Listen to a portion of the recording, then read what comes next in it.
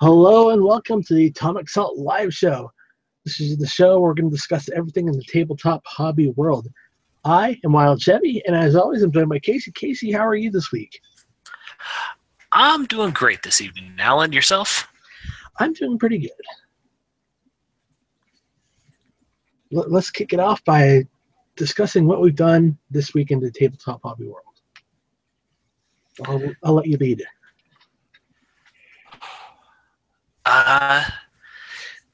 Does buying stuff count?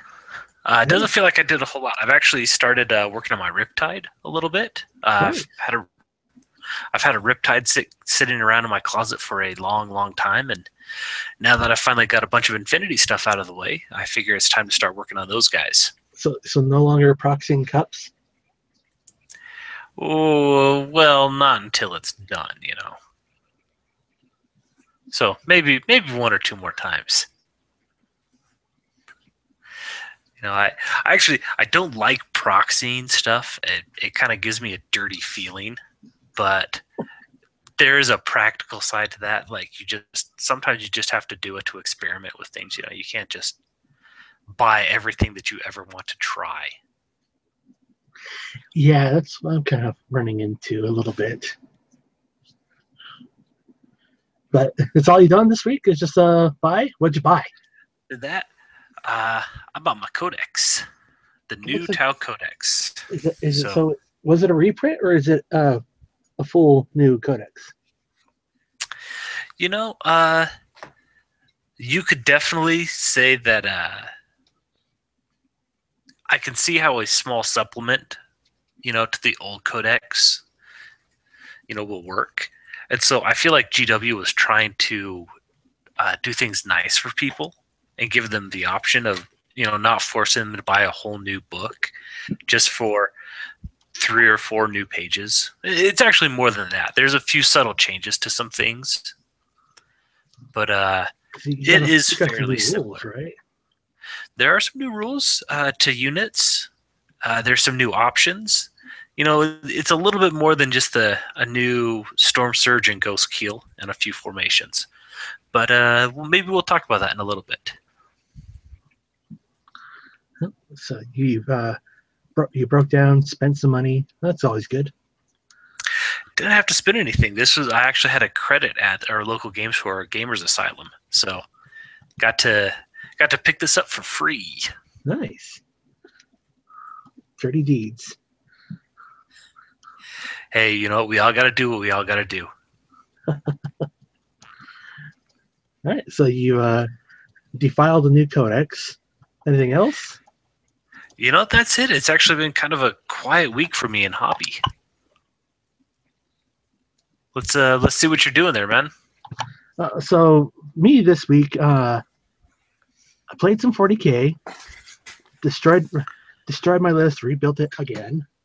Oh shoot, we did play 40K, didn't we? Yeah. That's what you told me you did. Why I don't do this at the very beginning of the week, Yeah. That was very rough. Doing a Monday night gaming session made for a long week. It did.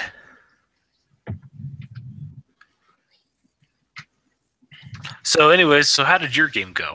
We'll talk about mine after. Oh, mine, it came down to down to the secondaries and tertiaries. It was pretty rough. I only had a few guys left on the table. And I'm finding some weaknesses in my current list. The mix-up, Blood Angel, Grey Knights. I currently haven't found a good either Alpha Strike, Death Star, something to sustain. So I'm looking around to fix that issue. How was your game? Well, I'll get this right out of the way. I lost, but it was more of a drag out match. So it was against Tyranids. We had 3 Flyrants, the other flying creature, the hive crone, Hmm. a bunch of lictors, and 3 mawlocks. So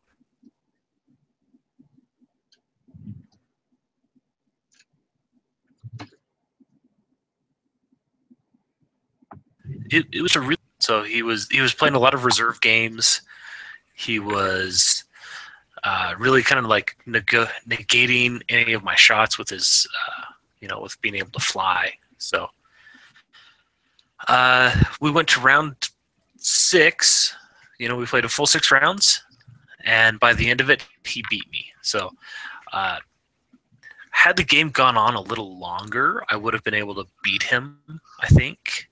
Because he was finally getting forced to put all of his stuff out. He wasn't able to hide it in reserves.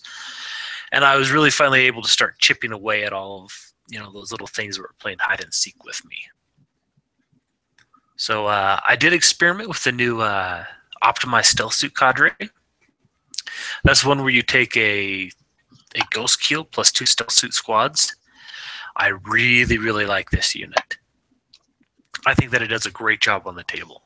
So it's tough, it shoots well, it ignores cover, and even in a pinch, you can assault with them, which I did, and they actually do fairly well for themselves. Tau in assault? I know, it seems crazy, right? But the Riptide isn't actually bad at assault. The Ghost Keels aren't actually bad at assault either. Interesting. So I did end up losing, just because he was able to kind of negate what the strengths of my army were. So, but I'm kind of reworking my list, rethinking it, and we'll come back stronger next time. That's always good thinking. It's the Tau way of life. We when we win, we look and see how we can do better. When we lose, we look and see how we can do better. So I am a Tau at heart. So yeah, let's see. We did the 40K. We didn't do any RPG this week. We kind of stuff happened.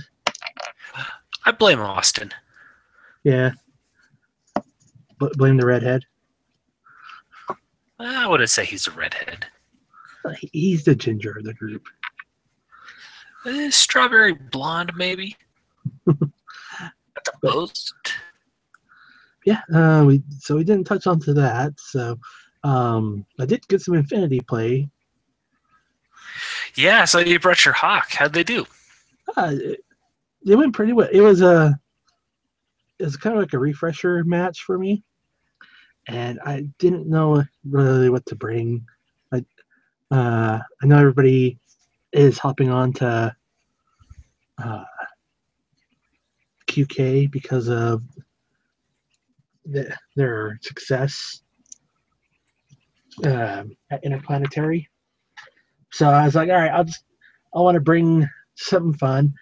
I since I was painting these all up on my Gulams, it's like I'm gonna bring every Gulam I have. Oh no. Yeah.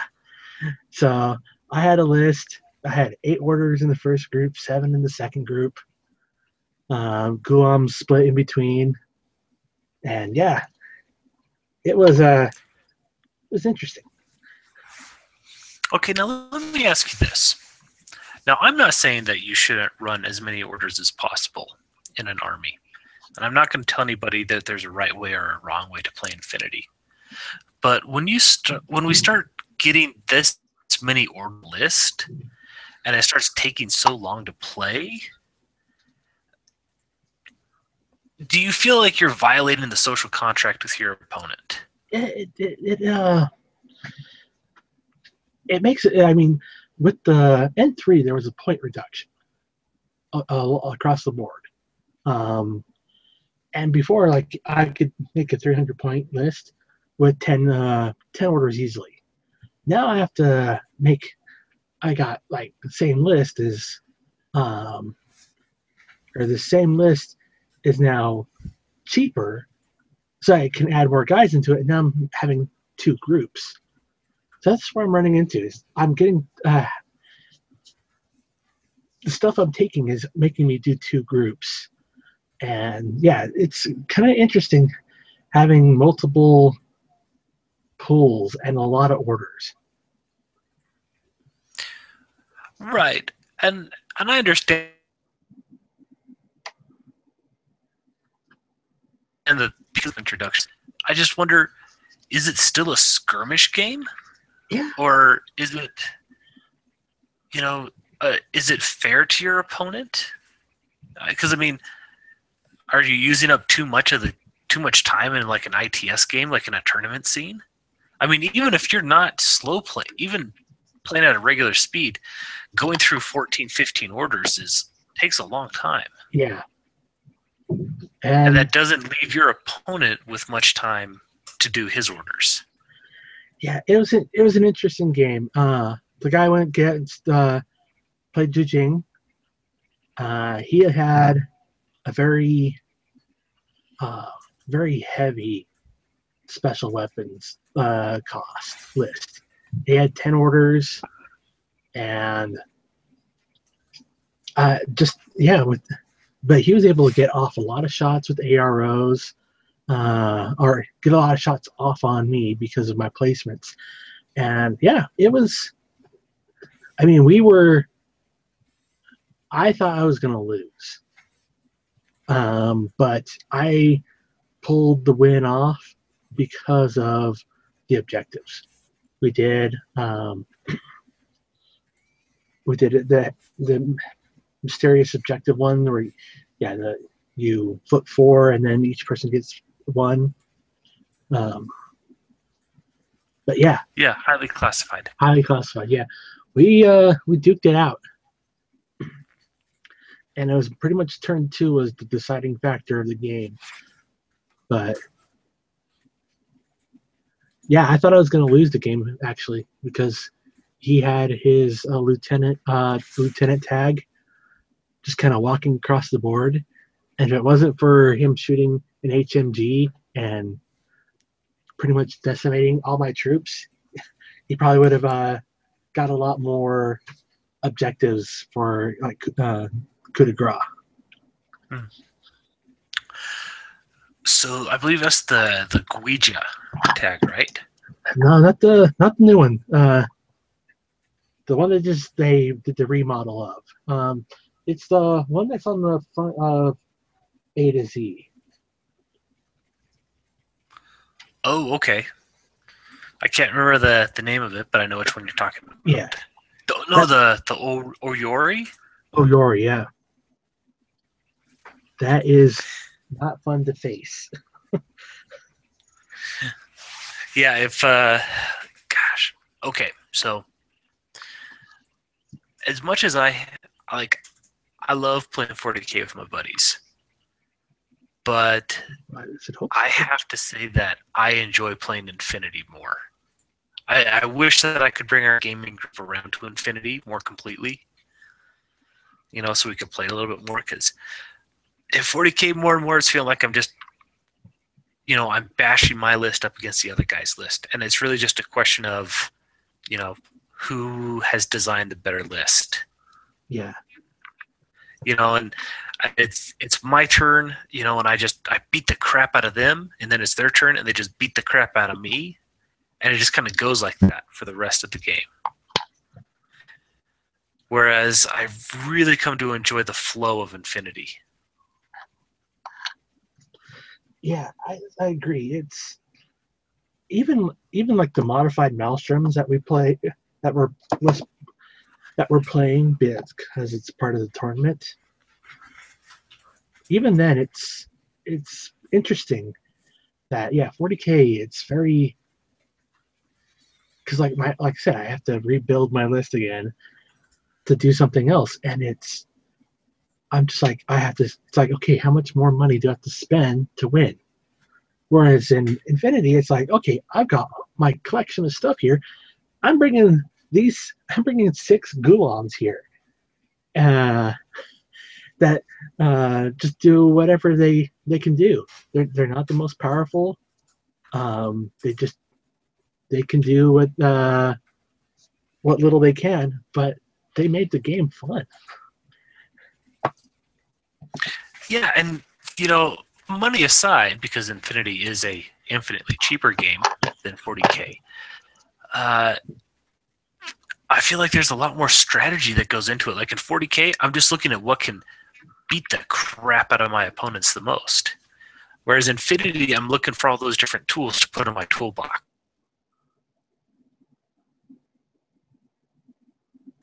I have a doctor or a medic.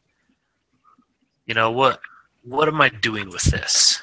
Yeah, if 40K had something where you had to have a certain unit that to get the objective, not just the troop, it'd be a little bit more interesting because you'd have to. Okay, so you're not going to take a Alpha Strike, or you're not going to take the Super Friends squad and just wreck house. You're going to be like, okay, I need to take this unit here because I can't win an objective without it.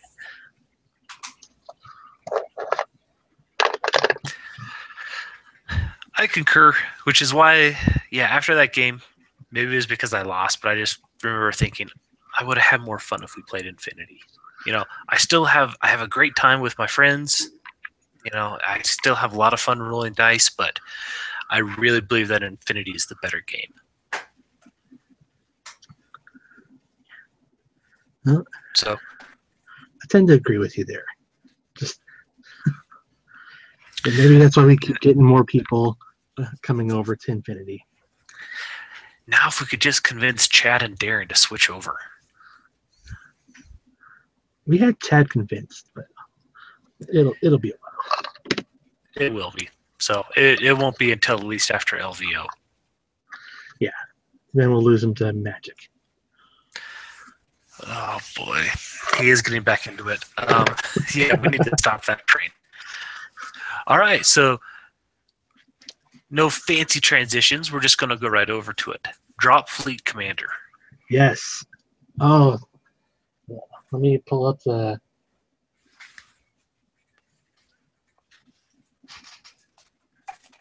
Let's see.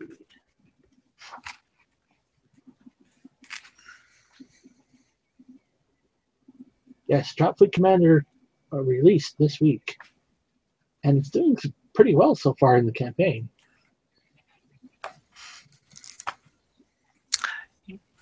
Yeah. 344,000 isn't too bad. Yeah, I mean, they're kicking butt so far. A little interesting, though, yeah. You pointed it out earlier that they were a little unprepared for stretch goals.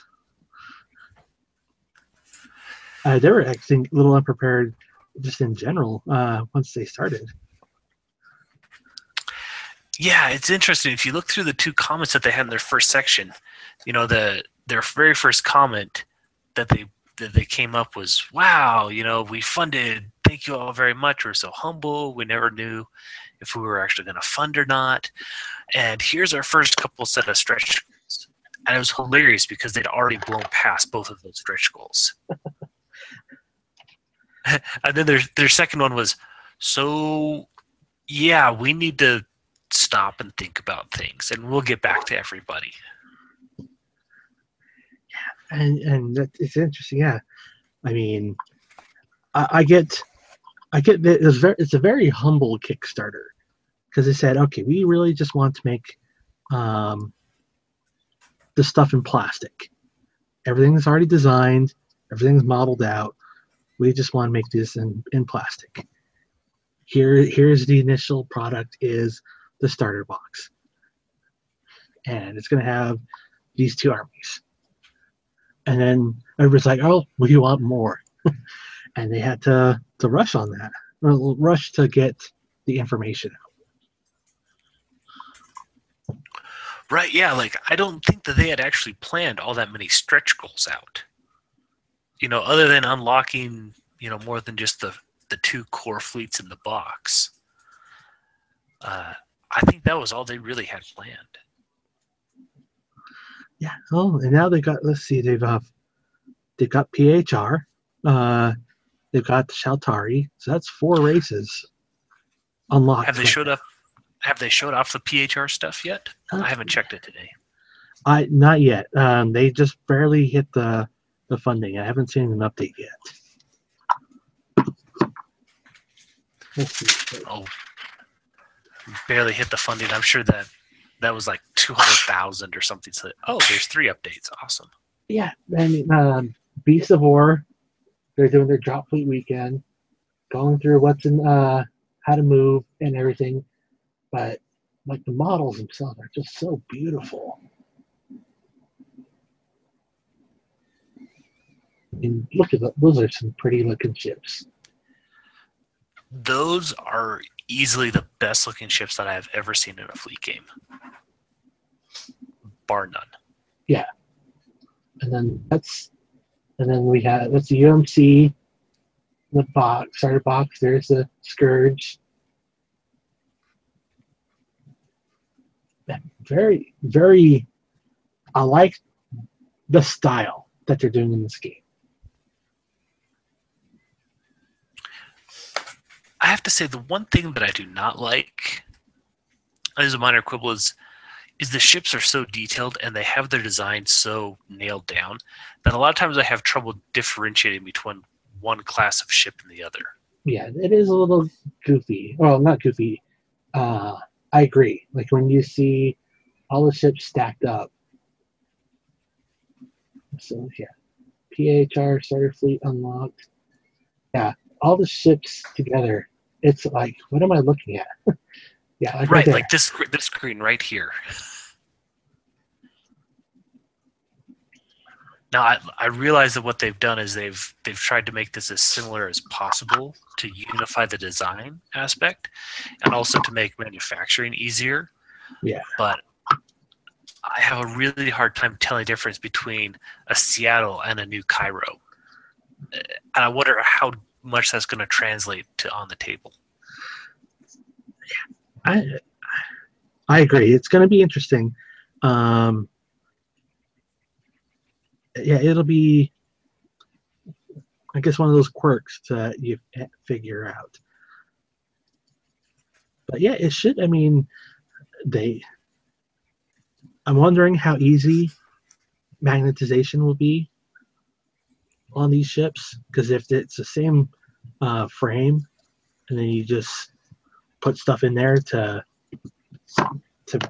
make one ship, one cruiser look one way compared to the other. So yeah, like the Rio class there versus the Madrid. It looks very similar in the top parts. It's just the lower gun area. I wonder how easy magnetization will be for that.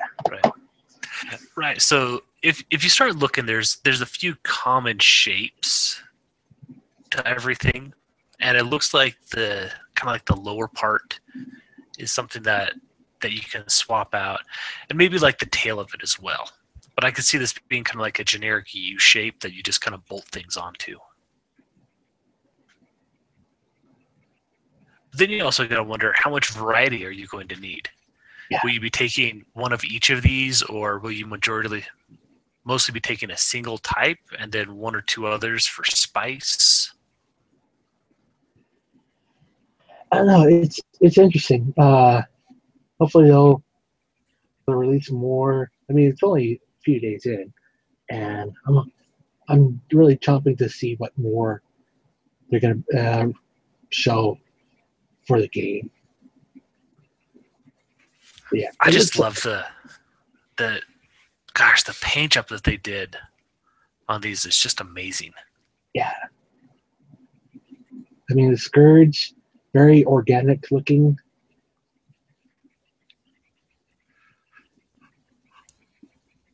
Scourge are going to be hard to differentiate because they're all squiggly squid monsters. Altari looks pretty cool.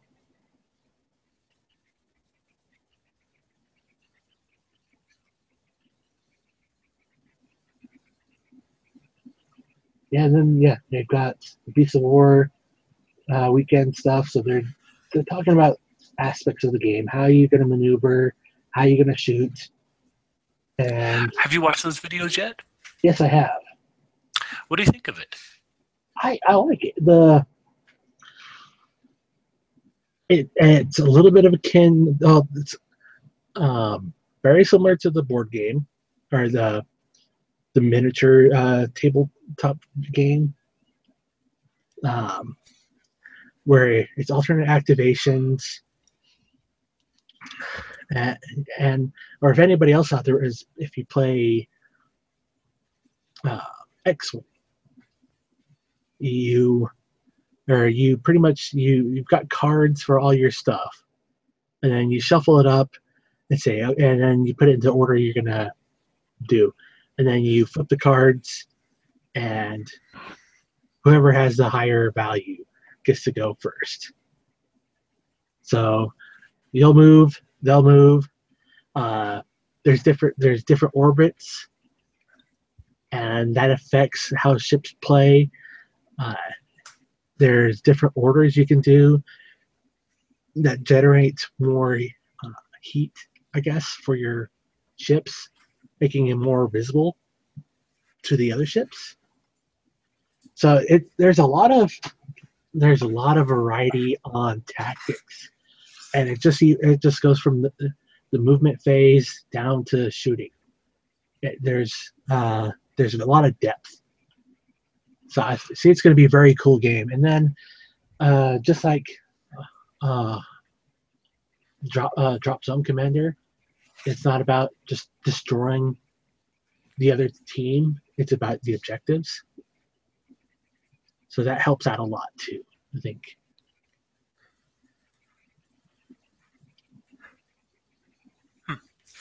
So in the future, because this seems like I said, this was a very humble Kickstarter, and it's been exploding. What do you think Hawk is going to do to try and fill out the next 31 days for their Kickstarter? Well, I think they're gonna. Well, they've said that this is going to be a Kickstarter game. That they are not going to do a lot of super exclusives. That they're going to make the game and have store exclusives. So instead of you getting stuff for the game, then you get the whole box and that's it. You don't really need to buy anything else later on. They're going to have stuff that goes directly to the stores. So you can buy more of what you need at your local gaming store to help support your local scene. So with the way that Hawk has been overwhelmed, do you think that they could have done a little more planning? Or do you think they could have prepared a little better? Or do you think there was no way of knowing that how big this was going to blow up? I think unless they would have had somebody on their staff that has done a Kickstarter before. I mean, they're cutting their teeth, learning the ins and outs. So definitely they'll know. I mean, they've not fallen into the traps like we've seen other Kickstarters where they're just going to be like, all right, here's our pre-planned stuff, and we're just going to keep going. And they've stated a lot that they want an on-time delivery, which is pretty ballsy to say for Kickstarter. Yeah, like I appreciate the mature way in which they are trying to run this campaign, but at the same time, I believe that they could have been slightly better prepared for that initial wave of funding that comes in. Because pretty much you could say a third of the funding happens in the first 24 hours, and then a third of the funding happens in the last 24 hours, and everything else happens in between. And so it seems like it caught him just a little bit flat-footed. Now, granted, this is blown up huge for these guys, but I wonder if maybe they weren't quite prepared as maybe they should have been. That seems to be the case, but I mean, they're handling it very maturely. They're letting it go in stride. They're not trying to please the backers to get more money. They're saying, okay, you guys have shown us that you love our game. We like that. And we're going to be working to try to make it as the best game we can for you guys. Which I appreciate. It means that they've got a clear vision of what they want this to be versus let's just see how much money we can throw at this and get it as big as possible.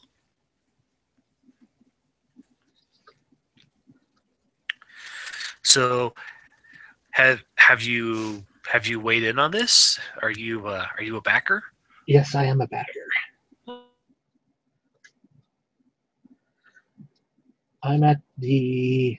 What level am I at? I'm at the commander level right now. And I say right now because I've got other friends that are interested in the game. I'm at the commander level, which is the two-player partner set. So it has all the two fleets, terrain, and accessories. And if I can get somebody else to break in with me, because I want PHR, but I'll more likely get the bolt-on to get the PHR starter.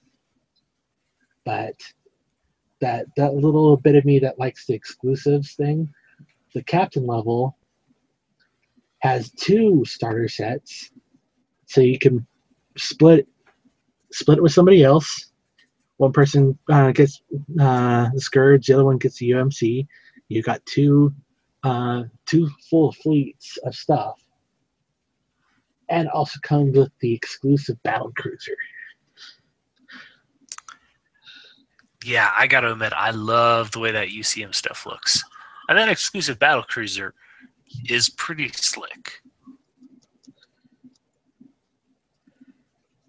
So yeah, that's my current situation on spending money. It's how much can I get other people to help me? Yeah, you need a couple more people to kind of kick in on that. So what you want to do is you want to find someone who wants UCM, someone who wants Scourge, and then you can bolt on your PHR to that, and then just split that up 3 ways.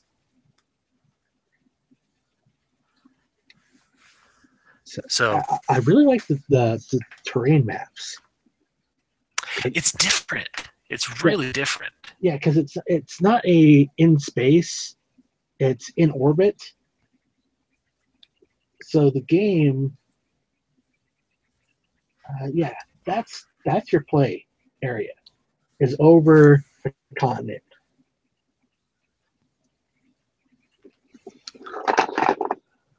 See, I'm not sure how I feel about that because realistically, I know that space combat would take place around planets. You know, not just like fleets out in the middle of between the stars. That doesn't make any sense. But at the same time, I'm just wondering, does it still feel like a fleet game? So I don't know. I need to watch the Beast of War videos. Well, I mean, find out more about it. You figure you're transitioning in system. You're trying to take out or trying to pick up intelligence. So you're going to send in your. They basically said this is a game where it's drop zone, but it's drop zone. What's happening above drop zone? So drop zone is you're bringing in the troops, taking over the objective and whatnot. Dropfleet, it's okay. We have to get you on the ground. ODSTs go. So, if you're interested in a book that looks and feels very similar to this, I recommend it's a series called The Lost Fleet by Jack Campbell. Excellent series of books. He's actually a former naval officer. And the books, it's kind of like Battlestar Galactica a little bit, in which you have a fleet that's, stuck behind enemy lines is trying to make its way home or find its way home. But it's really, really cool the way he goes into like the fleet combat and how physics are maintained. It's still science fiction, but at the same time, he's just bending rules and not breaking them. So everything is maintains momentum, and you have to deal with large distances and really high velocities, and how those get really strange in some instances. So it's an excellent series of books. I believe there's 7 books right now, maybe 8. Wow. But it's really, really good. So, and he doesn't get bogged down in a lot of stuff. Like, he knows why the reader is there. The reader's there for ship combat. They're not there for, romances or intrigue subplots. That there is kind of like, Who's the Cylon? rather quickly, and there's not a whole lot of twists and turns, and he doesn't drag things out very long. So, highly recommend the book series. Cool. I'll have to put that on my Audible list. Yes, definitely do. But speaking of books I enjoy, Yes, let's talk about this book. Yeah, let's talk about Tab. Dang, that was another awesome segue. We're good at this. Then you break the fourth wall. Okay, so let's talk. First and foremost, if you have the old book, you do not need this book. You can buy the campaign book, which will give you all the new stuff in this, plus a series of like campaign missions and a few formations for Space Marines, because Space Marines got to be everywhere, But if you do decide to break down and buy this book, I can easily say that this is the nicest and probably the best Tau book that they have ever produced. So we've got, the art in it is just absolutely beautiful from cover to cover. They have done just an incredible job on this. Every page I turn, I'm just smiling because everything they've done is so very nice.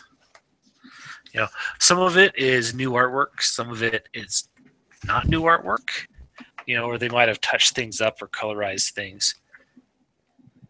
But it's all just very, very seamless. And you've got to love the way that they've done it. They've added in, some of these, like the color plates, which we're kind of used to with the Marines, but we're seeing here now. Do Tau have a second phase now?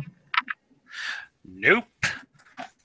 And that's the other thing that I like is, they've expanded the army and what it does, and they've given the players a lot of what they want.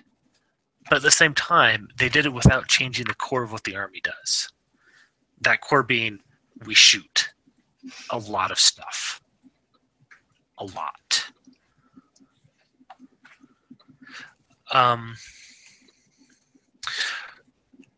So let me start. Now, what most people are talking about and what most people are concerned about is the Hunter Cadre and the Hunter Contingent. And those are the ones that give you the special rules that allow you to help Overwatch, do your supporting fire from 12 inches instead of your normal 6. And it also lets you fire as if one unit. And there's a lot of controversy over that. How so? So let me read the exact line to you. It says, whenever a unit from a Hunter contingent selects a target in the shooting phase, any number of other units from the same detachment who can still shoot can add their firepower to the attack. These units must shoot the same target, resolving their shots as if they were a single unit. This includes the use of marker light abilities. When 3 or more units combine their firepower, the firing models add +1 to their ballistic skill. Now, it's the key phrase that's everybody's getting stuck on is resolving their shots as if they were a single unit. some people believe that because marker lights are mentioned, marker lights are the only way that you can impact this. Other people believe that if there's a special rule that says it affects the entire unit, like Tau have a piece of war gear that allows them to reroll their misses for the entire unit if one model in the unit doesn't fire. Some people say that, well, now everyone is acting as a single unit. So that means that not only does this single unit that has the actual model in it get that special rule, but everybody who's firing at the same time gets that special rule as well. So war gear, one piece of war gear transfers across the whole detachment. Potentially, or theoretically. And so there's a lot of argument going on right now about that. Now, I don't want to get into that because I think that there's good arguments to be made on both sides. So, but I don't want to talk about that. But it's there. You guys can look it up and find out more about that if you want to.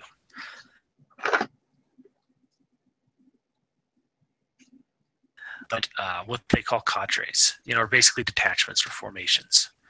And one of the reasons, and the other reason why I think this book is so great is because it's actually letting you run your Tau force the way that you've always wanted to. Do you like stealth suits? Fine, you can just take stealth suits. Do you just like big fighting robots like your Riptides and your Crisis suits? Then just take Riptides and your Crisis suits. They're really letting you do things the way that you would want to do it. And there's, do you just want to take a bunch of drones? Guess what? You can just take a bunch of drones. Can you run crew? You can. All by themselves? You can. Really? Yes.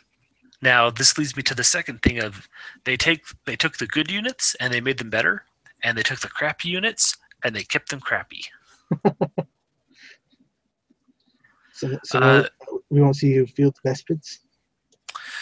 There are 3 units that really suffer in this, and it's the Kroot and the Vespid and the Tau Flyer. Now, let's just get this out of the way right now.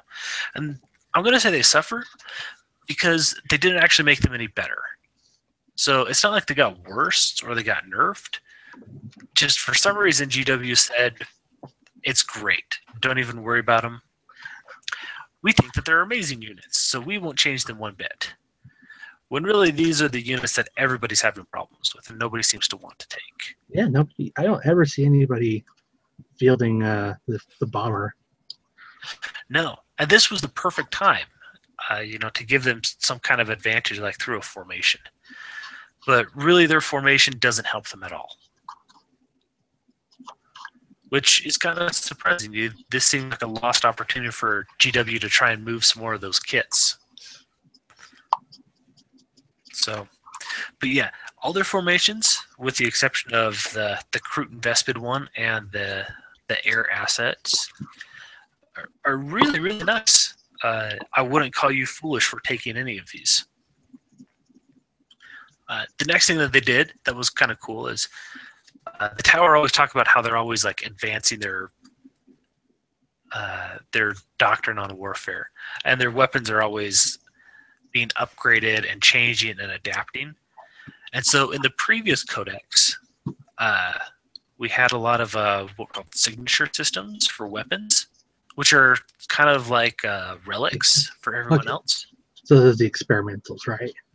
Right, the experimentals.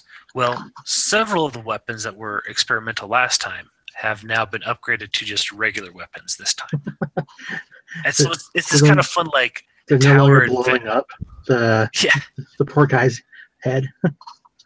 Yeah, I would have loved to see, like, they say, well, it doesn't get hot anymore, but it's 1 less strength or something, because we figured this out. Or wasn't that in? It was in I think the old book, right? They were talking about that, a piece of kit and all that, and it blew up a Fire Warrior's brain inside his helmet. No, but they did talk about how they looked at like some of the Imperial weapons, like a plasma cannon that gets hot, and the Tau just said, "Well, we know how to fix that. You just like tone down the power a little bit, and guess what? It doesn't blow up on you."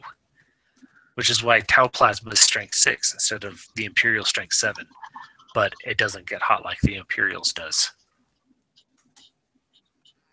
So yeah, that's kind of just like one little fun thing there. So you now have cyclic ion blasters and air bursting fragmentation projectors that you can, put into your army wide now instead of just a couple of suits for experimental purposes.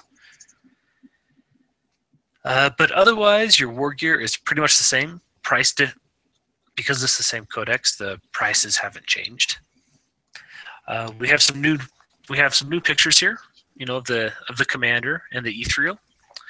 The interesting thing is this is the ethereal that they're showing out of the starter or the campaign box.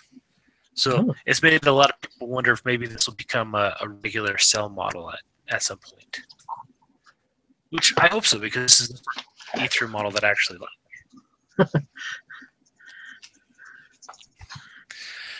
So I'm just flipping here through the units, and there's not a lot to talk about.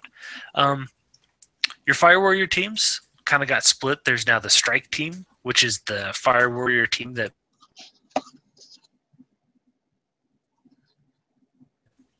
breachers already. With their very short range AP3 guns.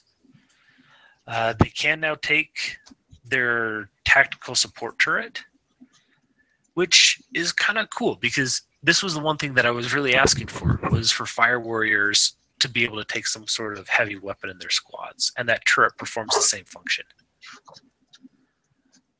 Now, the interesting thing is you get to deploy it, and as long as you are within 2 inches of it, and no enemies get within 2 inches of it, the target stays still.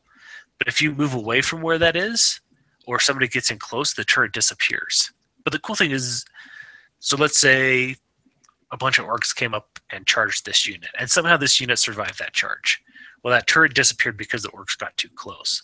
But in their next shooting phase, or into their movement phase, the Fire Warriors get to put that turret back down again.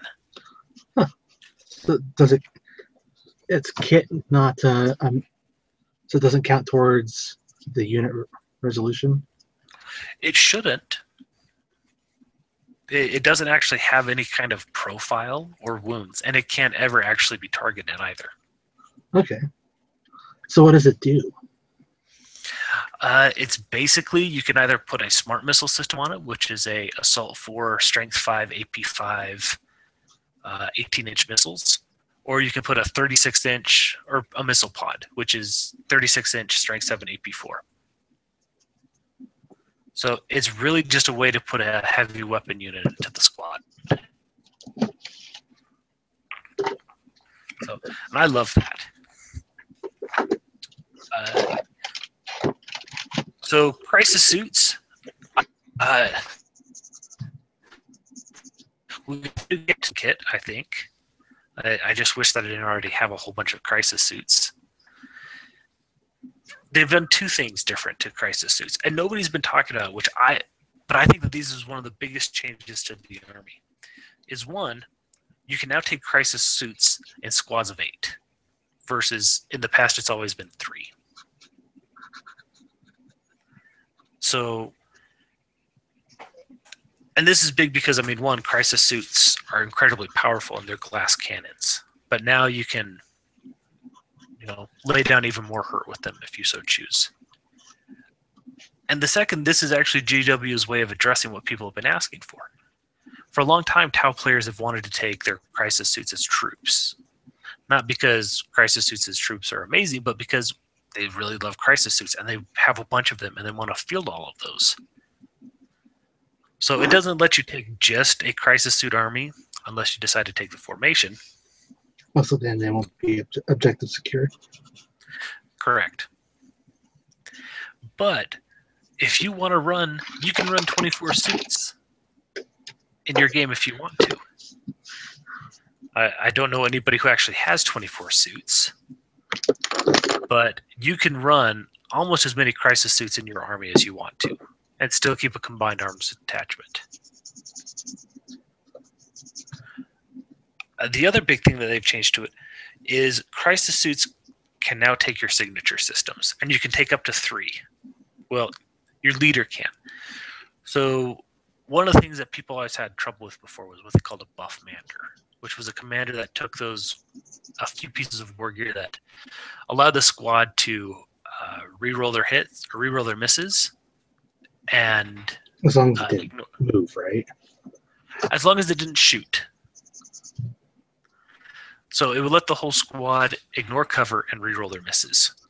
But you had to take that on a commander because he was the only one allowed to take the signature systems.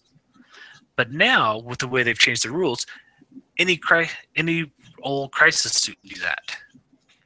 So you're not limiting your commander of the role that he has to take, which is good because I always disagreed with using your commander like that. So you have crisis suit bodyguards, which work pretty much the same way, except they are not limited in the number of signature systems. You have your Ghost Keel, which again is new. The Riptide, thankfully its stat line hasn't changed, but as we discussed before, you can take it in units of 3. So again, if you really love Riptides, and there's not a lot of reason not to, you can run a lot of them. You want to take 9 in your squad? You could squadron.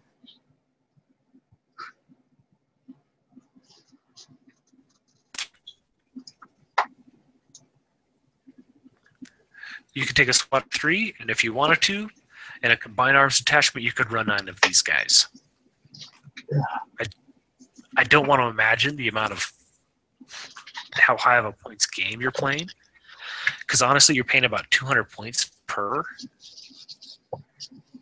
and that's a lot of guys. That's a lot of points. It's a lot of wounds. Yeah, I mean they're 5 wound toughness 6, 5 wounds a pop, 2+ armor save.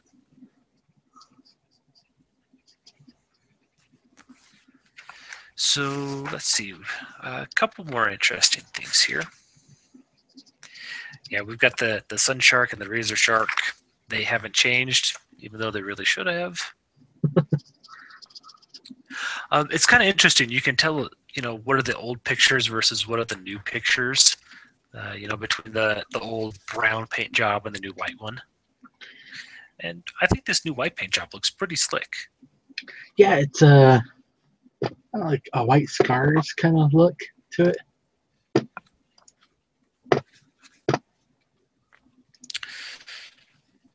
So I guess the last thing I kind of wanted to say was, you get tactical objectives for them now, which is kind of cool.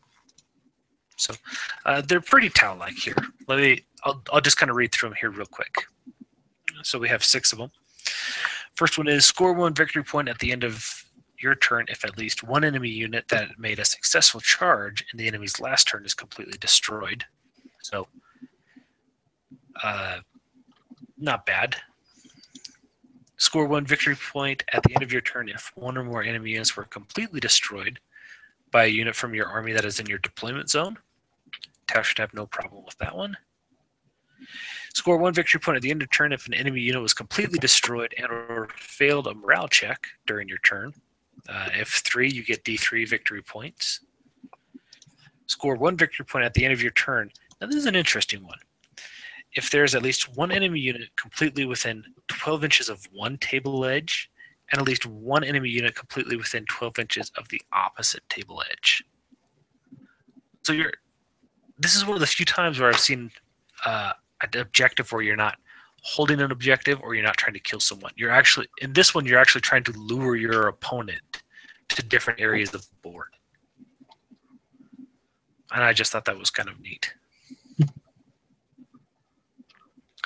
So score 1 victory point at the end of your turn if at least one enemy unit that started your turn within 9 inches of one of your units and not in its own deployment zone is completely destroyed.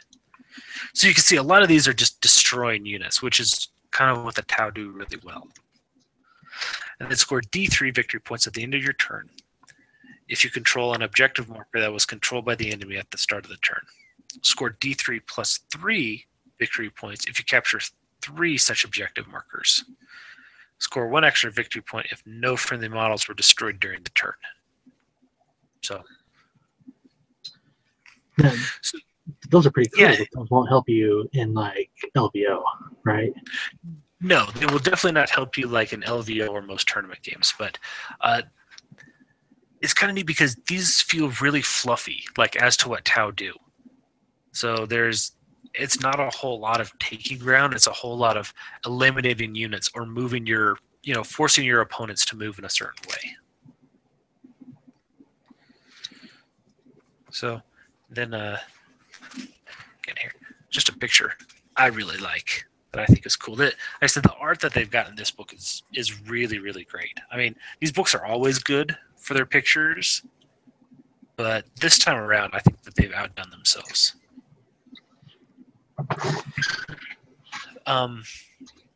But yeah, reading through the fluff, the last thing that I kind of noticed was it feels.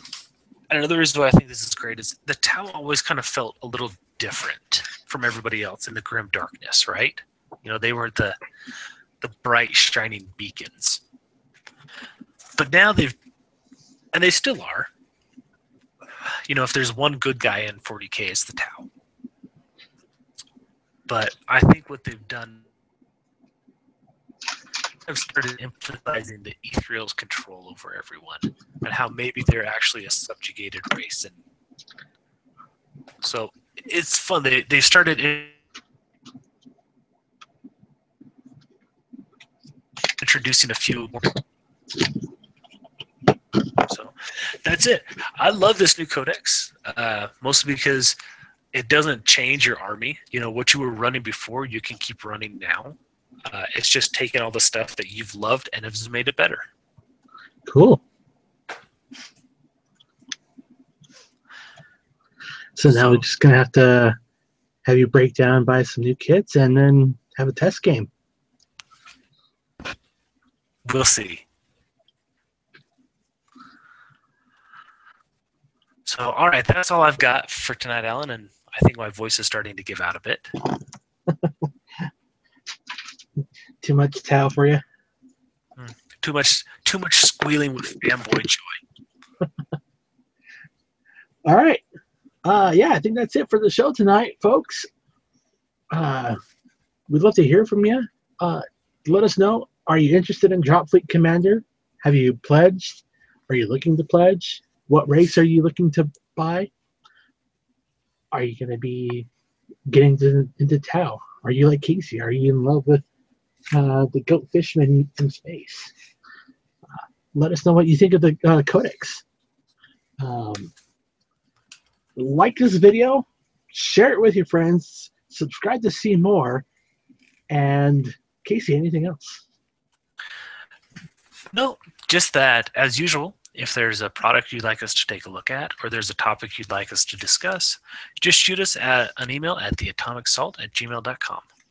This is The Atomic Salt, and Kickstarter has just blown Hawk's mind. Good night, folks. We'll see you next week.